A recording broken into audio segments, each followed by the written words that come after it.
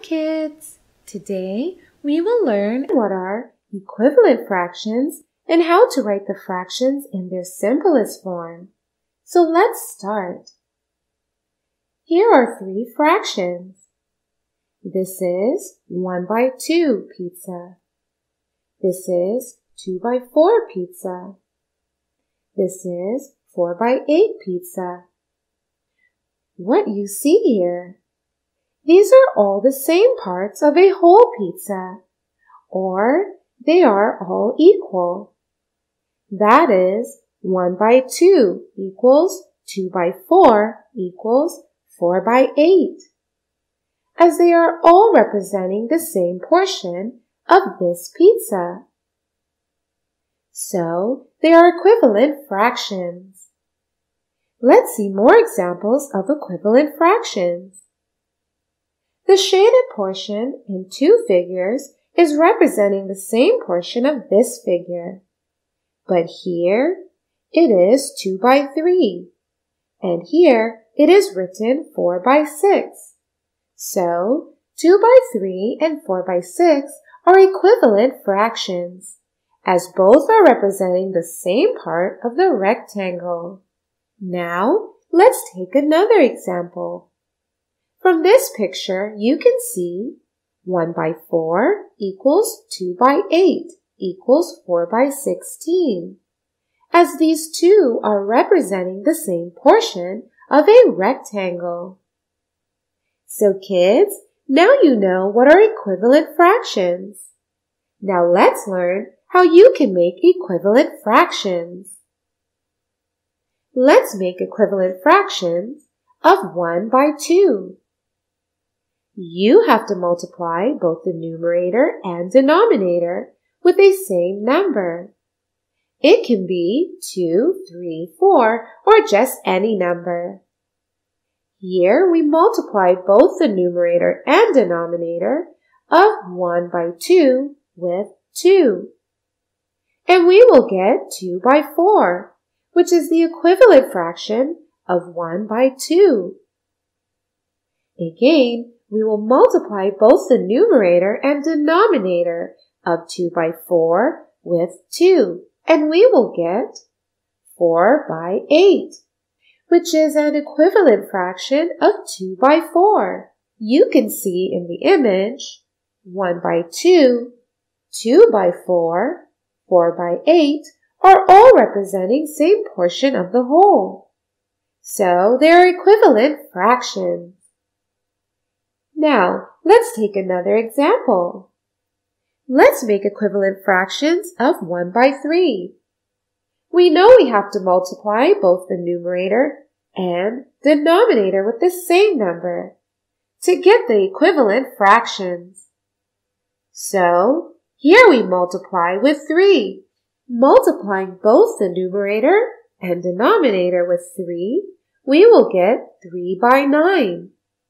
So, 3/9 is an equivalent fraction of 1/3.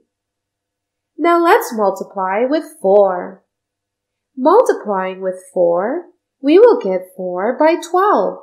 So, 4/12 is also an equivalent fraction of 1/3. Kids, here is a picture to prove it. 1/3 equals 3/9 equals 4/12, are all representing the same portion of the figure. So kids, now you know how to make equivalent fractions. Kids, now we will learn how we can check whether two fractions are equivalent or not. Here are two fractions. Can you tell these fractions are equivalent fractions or not? Here is the method. For this, we have to write the fractions in their simplest form. Now let's see what is its simplest form. You have to divide both the numerator and denominator with the same number. It can be any number, 2, 3, or 4, whichever is a divisor of both numerator and denominator. First, take the fraction with smaller numbers.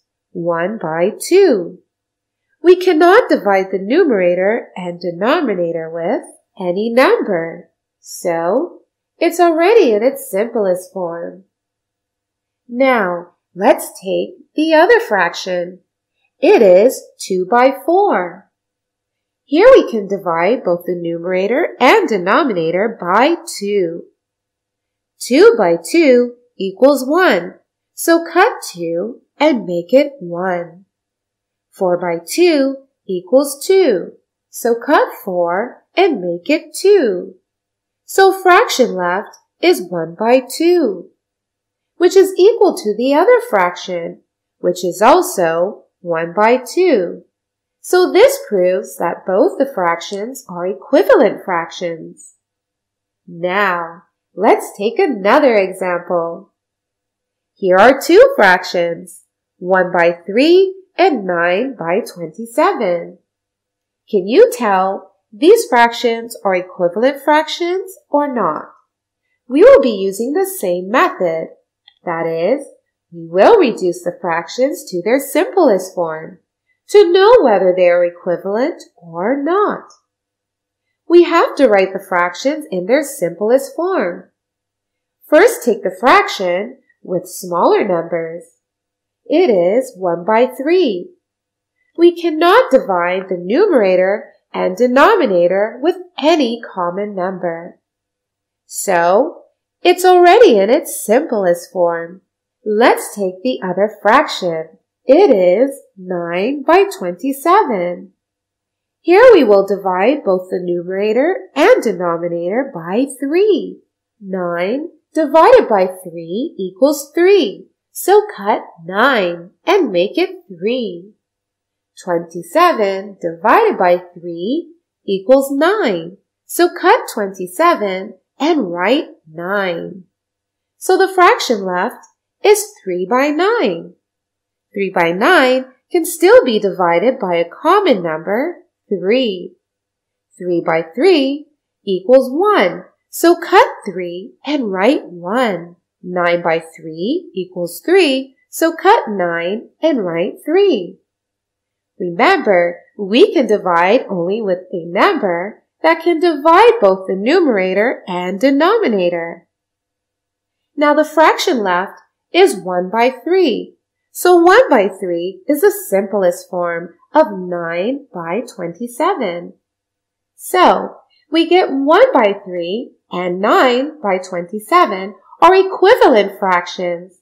As if we reduce them to their simplest form, they give same fraction. Now let's take another fraction. Let's check whether these two fractions are equivalent or not. Again, we have to reduce both of them to their simplest form to check whether these are equivalent fractions or not. First, take the fraction with smaller number. It's 4 by 8. We can divide both the numerator and denominator with 2. 4 divided by 2 equals 2. So cut 4 and write 2. 8 divided by 2 equals 4. So cut 8 and write 4. And the fraction left is 2 by 4.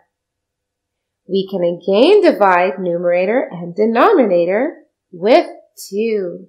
2 divided by 2, we get 1. 4 divided by 2, we get 2. So the simplest form of 4 by 8 is 1 by 2. Now reduce the other fraction to its simplest form. Let's reduce 16 by 32. We will be dividing both the numerator and denominator with 2. 16 divided by 2, we get 8.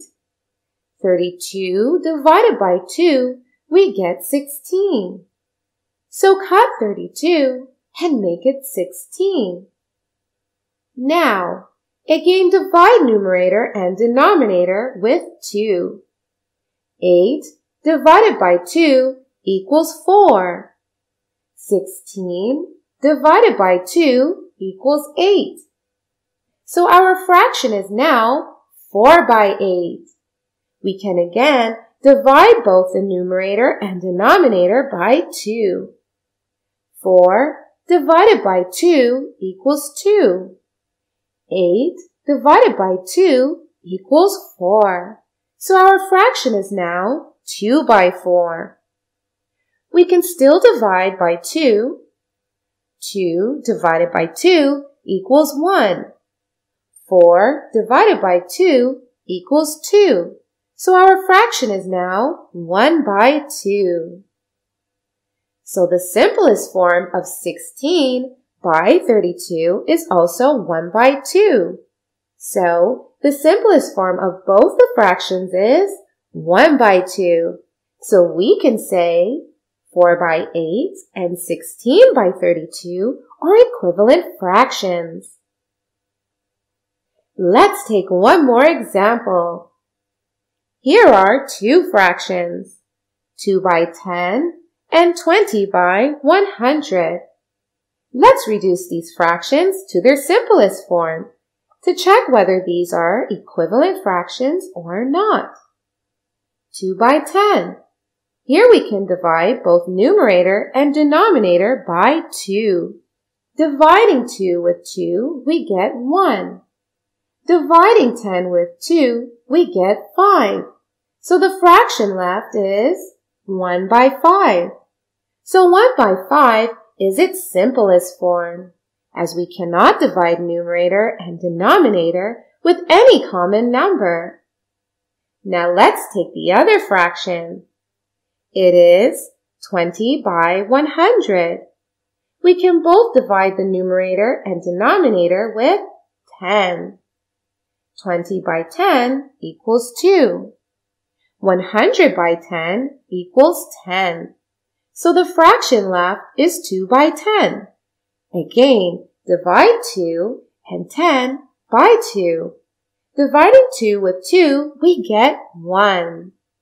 Dividing 10 with 2, we get 5. So the fraction left is 1 by 5, which is its simplest form, as we cannot divide it further with any common number. So both the numbers are reduced to their simplest form, which is 1 by 5. So we can say these are equivalent fractions. So kids, what we learned today? We learned what are equivalent fractions, how to make equivalent fractions, and also how to check whether the given fractions are equivalent or not. Now go ahead and take a quiz to learn more. Bye-bye!